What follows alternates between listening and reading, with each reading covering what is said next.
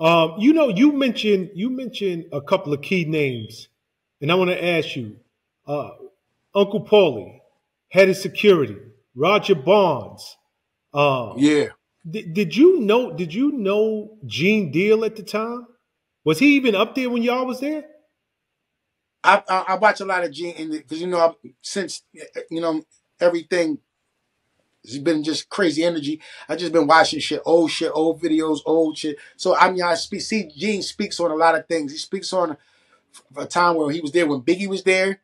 And then I think around the time where I guess actually we did the show is when he kind of made his separation because then he speaks of as if he was there right after, which was Danny Lee Kane's installment of making the band.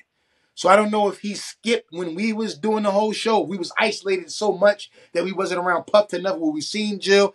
But I have no memories of seeing Jill, seeing Gene. Maybe I did.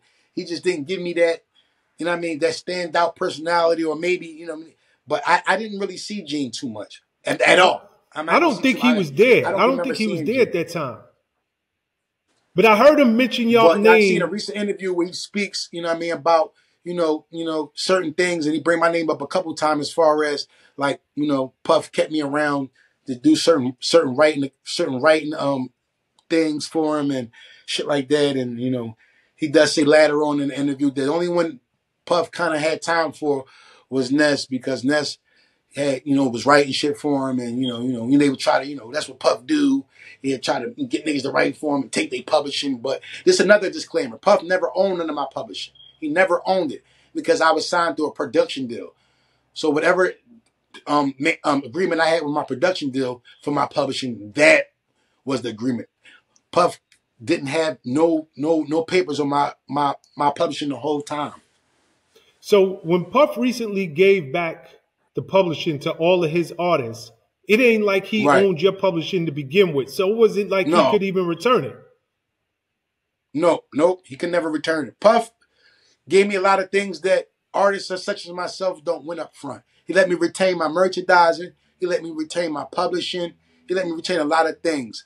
And in his defense, and I'm nobody's lawyer, he gave me a lot of things up front that he's not supposed to give me. So meaning if I would have came out with an album, I really would have won up front instead of the company that I was signed to because I was signed to my own production deal.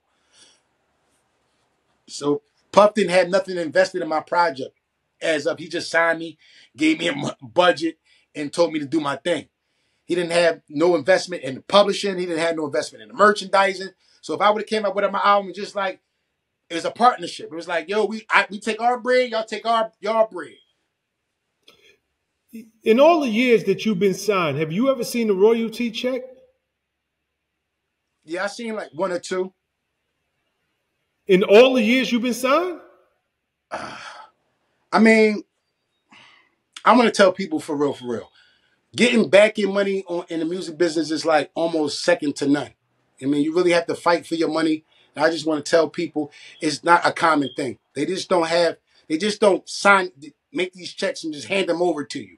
You have to really do a lot of digging and you really have to do a fight for your money. Not only, I'm not talking specifically about the situation I am, talking about any company, Interscope, Rock Nation, anything, fucking Universal, Def Jam. Like, it's designed for you to hunt down your money. It's not designed for you to just pop up at the label and they give you checks. And that goes for any fucking label. Nah, I don't think people really realize that. It is not common in the music industry to see them royalty checks. More times than not, an artist is gonna make their money on the road. It's just that simple. Shows is what buys them the big house. Shows is what keeps them and their family eating. But if you sitting there waiting on a royalty check, you're gonna be waiting for a long time. So it don't surprise me that you in 20 years didn't see but two royalty checks. And speaking of that, was them royalty checks big? That's how many royalty checks I seen. And I also got bamboozled by my lawyer because I gave them a power of attorney at the time. Who was your So I had lawyer? all my checks forwarded to my lawyer, which was in New York. So all my money was going to keep it. I mean, track of everything. I had. I mean, gave my lawyer power of attorney. So all my fucking royalty checks would go straight to my lawyer. And he ended up not, you know what I mean, reporting a couple checks to me that I found out years after the statute of limitation is over. And I actually had a personal conversation with him, and all roads was leading to him stealing my money. So even I want to make this disclaimer, even your personal lawyer and managers, you have to, you know what I mean, watch them closely also, because they're making a quick buck too. Power of attorney is what it is. It's power of attorney. Meaning if you forward all checks and all, you know what I mean, traffic as far as economically and financially towards your lawyer, they can abuse that privilege also. And that also happened to me. Who was your lawyer at the time? Was it still, because you mentioned the name up front in the interview? Ed Woods. Ed Woods wasn't my lawyer no longer after that. I think Ed Woods had passed after that. I had a lawyer named by the name of Corey Body. Okay, but you're speaking about Ed. Yeah, Ed was Black Keys manager.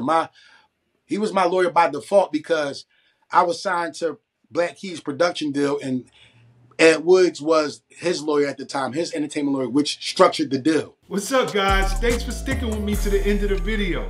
Truly appreciate you. If you like anything you heard here today, go ahead and hit that subscribe button. And if you know anybody that can benefit from this message, feel free to share.